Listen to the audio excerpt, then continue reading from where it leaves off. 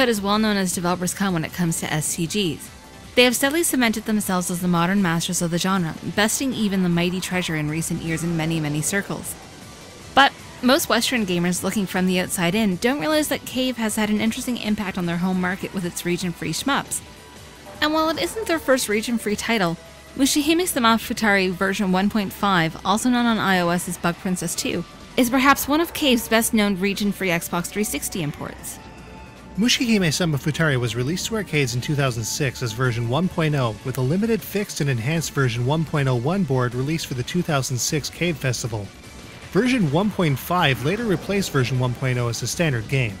A super limited black label board, with a production number of about 150, was produced in 2007, and finally, version 1.5 made it to the Xbox 360 with a number of enhancements, and black label, as well as version 1.01 made available as DLC.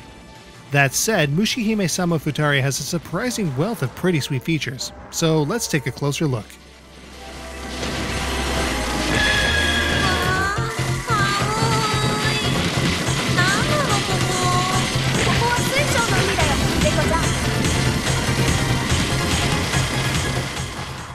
Mushihime-sama Futari has two characters to choose from compared to the first game where players could only control the beetle-riding Reiko. Palm, the Dragon Rider, has a different fire pattern and more centralized bomb attack. There are also three difficulties to choose from to start: Original, Maniac, and Ultra, which, unsurprisingly, mounts considerably in difficulty as you go up. In Ultra mode specifically, fire is relentlessly fast and complex, and is even prefaced with a warning screen that tells you you'll pretty much die instantly. Gameplay-wise, Mushihime-sama Futari adheres to a typical set of Cave-style rules that we have seen time and time again in other reviews such as Akai Katana and Dodanpachi. The basic movement is a standard 8-directional system and fairly speedy, yet precise enough to navigate swarms of bullets all day long. Movement speed is, as always, dependent on what is being fired, but in this game, players can opt for a bit of variety from the Cave norm. After selecting your character, you must choose between normal and abnormal fire. With normal, the main rapid shot can continuously be fired without any kind of speed penalty. But there is also the beam type shot which, while more powerful, will cut your movement rate in half. Oftentimes though, this reduced movement rate will help in more precisely avoiding the more dense bullet patterns you'll have to traverse. But with abnormal selected, not only will your character's option pattern change, but the manner in which your ship moves will as well. In this case, rapid will slow your shot down while beam keeps you speedy. This makes a more powerful shot much riskier since collision with a dense wall of fire is much more likely with a quicker movement rate, obviously. As always, your fire can be upgraded with specific pickups. In addition, you have access to a bomber attack here as well, which is handy for wiping out all enemy bullets, but they will only affect a limited area of the screen for enemy kills. This makes for a more tactical approach to bombing, and sort of rewards players from resisting a panic bomb. You can have a bomb stock of up to 6 at a time. Some modes like Novice or Arrange also have auto-bomb functions, which will hurl out a bomb to clear the bullets if you slip up, which is nice, well depending who you ask. Speaking of these other modes, Novice Mode presents a Mushihime-sama Futari game that is scaled back nicely for beginners to get a feel for, and much more importantly enjoy, the game at a much more casual pace. Perfect for newcomers, it's a great place to start if you want to get into this super hardcore subgenre. Then there is Arrange Mode, which has players controlling both Reiko and Palm at the same time. By pressing the X button, you can switch between the two. Both Reiko and Palm have a shield that can be used to either slow bullets down in a specific radius while firing the main rapid shot, or reflect them when the beam shot is engaged. These shields can be recharged quickly if red and green aura gem pickups are collected, indicated by a counter over the bomb stock. When both Reiko and Palm's counters reach 9,999 each, they will enter Fever Mode, which changes the small gems that the reflected shots create into large gems instead, for a huger bonus. This counter is reduced as the shield is used to reflect bullets and counts down to 0 in Fever Mode. Being a one-player mode, there is obviously a giant emphasis on score, which we'll get into in a second, but beyond this, Arrange is probably the easiest 1cc of all time. Finally, there's the Black Label mode, which is a DLC pack that will cost you a rather pricey 1,200 Microsoft points, or about 15 bucks.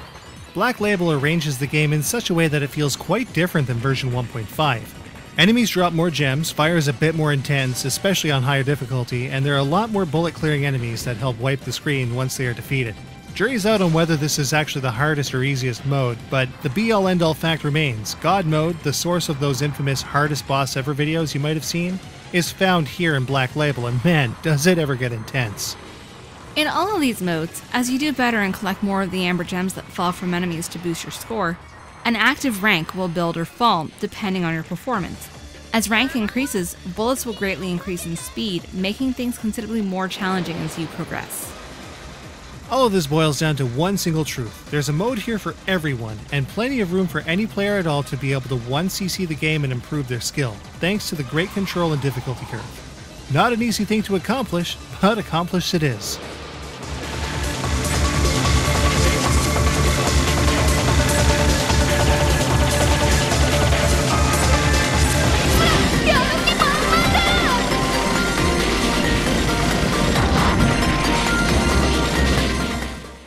There are some really subtle things to take into consideration when playing for a score in Mushihimesama Futari, and it may not seem especially evident at first. When you defeat your opposition, you'll receive a number of gems relative to where they are destroyed. If you're using the laser attack, they continue to fall, where a rapid shot vacuums them up on approach. These pickups will start two counters on the top left-hand corner of the screen, an overall multiplier and a stage multiplier, which resets each stage and is displayed below the overall counter. This counter builds towards a stage end bonus, but if you look closely, it will change between green and blue every 500 gems. This is a visual cue that tells you when to use either rapid fire green or lasers blue to get more gems than you would otherwise. There are also gems with colored auras. Green gems are worth more while blue colored ones will drop your count. In Ultra mode, the counter switches every 2,000 gems in version 1.5. This counter will gradually fall when fighting bosses, but if you can time the required fire with the boss's phase destruct, a huge gem bonus can usually be obtained. If you die or use a bomb though, a large amount of these gems will be subtracted from the total. Gems collected previous to death won't be counted at stage end, and of course, bombing will not result in drop gems. And of course, at stage end, you'll get a boost out of your collected gems, remaining bomb stock, and a no-miss bonus if you can make it through without dying. Within version 1.5, Maniac mode switches things up with increased enemy fire and a direct multiplier that grows with yellow gems and applies to bullet wipes while using lasers. There's also a chain meter that allows for higher multiplier to be sustained between score bursts. When rapid shots are used, normal yellow gems are obtained, while lasers often result in blue gems which knock down the multiplier, but still add directly to the score. The Black Label mode increases the color count to 3,000 original and embraces 1.5 Maniac mode scoring across Black Label Maniac and God difficulties, albeit with a max multiplier of 30,000 rather than 9,999.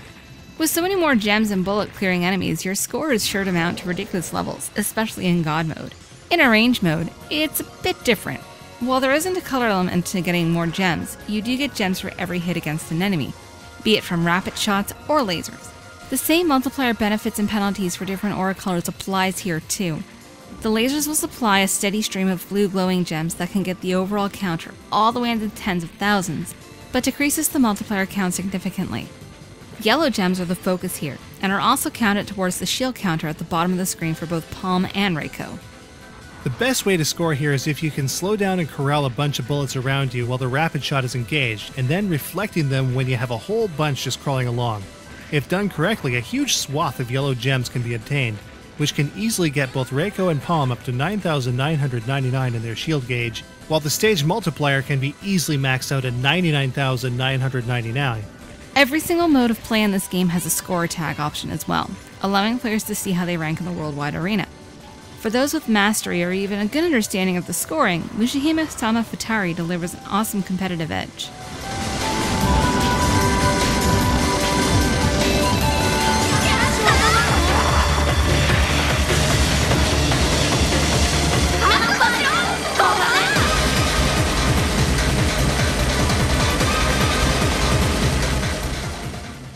Mushihime-sama Futari is kind of interesting when it comes to its presentation. On the one hand, everything is graphically beautiful with well-produced, very well-animated pre-rendered sprites, typical of most of Cave's games. The backgrounds have all sorts of detail to them, fallen ground enemies leave smoldering craters behind, and especially in the high-definition 360 modes, everything is so well-rendered and smooth, it's kind of amazing. But on the other, with so many bullets whizzing around from both you and your opposition, it's hard to see any of it. Especially in the case of Reiko in Arrange mode. When Kaniro is fully powered up, your fire is so dense you can't see 90% of the stage's backgrounds. Despite this, it's not too difficult to see your small hitbox. Enemies are never lost to your bullets, and there's no confusion between your bullets or your enemies. And in case you're wondering, yes, the slowdown is intentional. After all, in a game like this, slowdown isn't a penalty, it's earned. Beyond the high quality of the endgame elements, the overall art direction is extremely good as well, which enhances an already great visual package with awesome hand-drawn art and tasteful title and ranking screens. And of course, all of the low-def arcade original versions are here too, complete with the ability to turn the screen tate style in all modes. The sound is pretty amazing here too. There are a number of vastly different sound effects used for enemy destruction, with all kinds of different explosions, shrieks, groans, depending on what you're annihilating. Reiko and Palm are also voiced well and never come off as irritating. One thing that doesn't mess around is the OST, penned by Manabu Namiki and Kimihiro Abe. The BGM here perfectly captures Mushihime-sama Futari's tone with a great many standout pieces, all of which are suitably upbeat.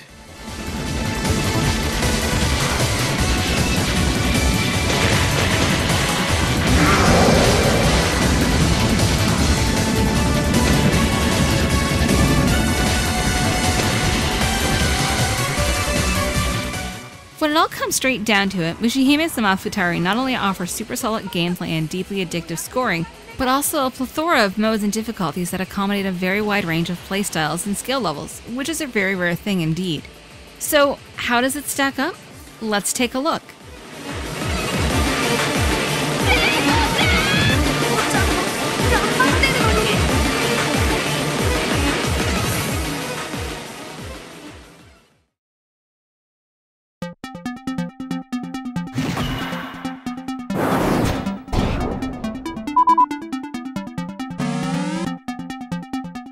Mushihime-sama Futari has some seriously tight control. When you can consistently get through a crack 2 pixels wide, you know the control is as good as it gets. Mushihime-sama's control is about as smooth as it comes, even for novices. Ranging from super easy to so hard you have to be a god, Futari's challenge is undeniable yet manageable no matter your skill level. Mushihime-sama is my first 1cc, but also goes from friendly to vicious at the drop of a hat. While the core game is 5 stages long, multiple game types and versions keep things very fresh all the way through. While this game might not be especially long, its length plays to its replayability, given its many different modes. These 2D visuals are extremely well produced, and the art direction overall is pretty amazing. Mushihime Futari even looks good in its low-def arcade perfect mode as well. The OST here is absolutely fantastic. With a good pair of headphones, you can really get absorbed by its greatness. The sound effects work really well here too, with satisfying explosions, splats, and more. The score hooks here are unbelievable, no matter what the version you're playing. It's a cave game with a lot of samey elements, but presented with all kinds of subtle differences that make it unique. Novice mode makes this a super approachable game for even the most green gamers to dive in and wreak some havoc, and giving them room to grow accordingly. There seems to be a pretty good reason why Mushihime-sama Futari has garnered as great a reputation as it has. Masterful mechanics, addictive scoring, and a great presentation all comes together in a region-free import that everyone should be playing. Mushihime-sama Futari version 1.5 gets a 4.5 out of 5. Normally, new imports and even used ones for the Xbox 360 can get very expensive, but Mushihime-sama Futari version 1.5 has actually sold so well, likely due to its international exposure and region-free nature, that it has achieved platinum hit status and can be had brand new for about $40, though original prints can often go for more at auction. Any way you look at it, this is one region-free import that you should be getting if you have an Xbox 360, no questions asked.